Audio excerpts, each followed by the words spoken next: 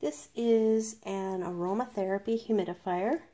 This particular one is on the smaller side at 130 milliliters as per the information that came in the box. I think online it was saying it was 150 milliliter. Not much of a difference between those two sizes. When you factor that out into cups, 130 milliliters would be close to a half a cup. Maybe a little bit more.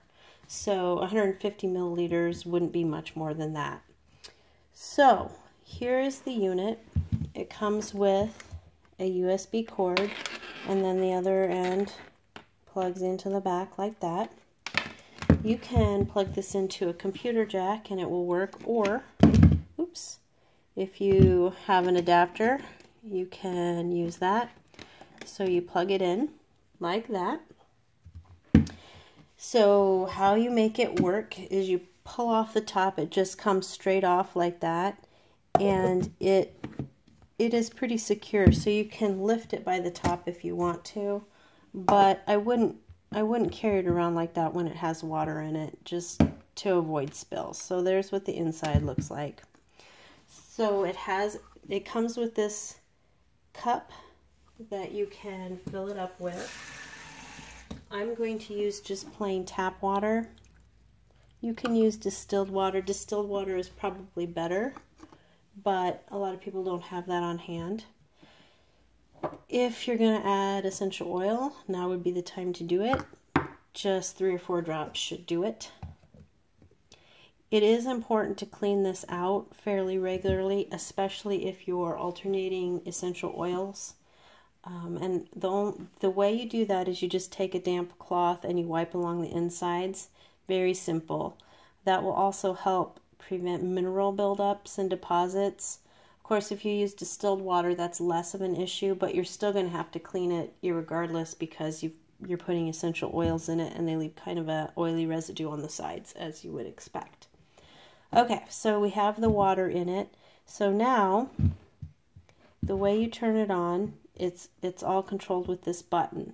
So press it once and it's red, and what that is the infrared feature. The pamphlet that comes with it doesn't explain the infrared feature so well, but this is the sensor here, and what it does is it will turn on based on your proximity to it. So if you want to conserve the oil and water that's in the tank, you would put it on that, and then it's only going to turn on when it senses you nearby. The blue is an intermittent, so it will go on for a few minutes and then it'll shut off for a minute. And then the purple, which is the one I think most people will use, is the continuous on. So that, and then this will run until the reservoir runs dry, and then it will shut off automatically. And with this size reservoir, I would say you're going to get 3, maybe 4 hours out of it before it runs out. Of course, you're always welcome to add more water, even mid-cycle, but be sure to turn it, be sure to turn it off before you do that, because I'm going to show you what happens. When you turn it on and the lid is off, see how it's sending up a jet of water, and that's kind of getting all over everything. So it's best to operate it with the top on like that. This is a cool mist humidifier, so it won't burn. It doesn't, I mean, there's no hot components anywhere on it, so it's not going to burn you. It's safe for pets and children. It's quiet. You can have this by a bedside and you're not going to hear anything.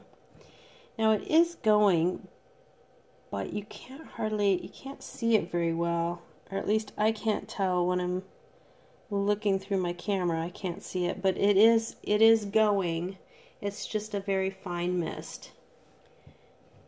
I'm trying to angle it so maybe you can see it better. Can you see that? Maybe.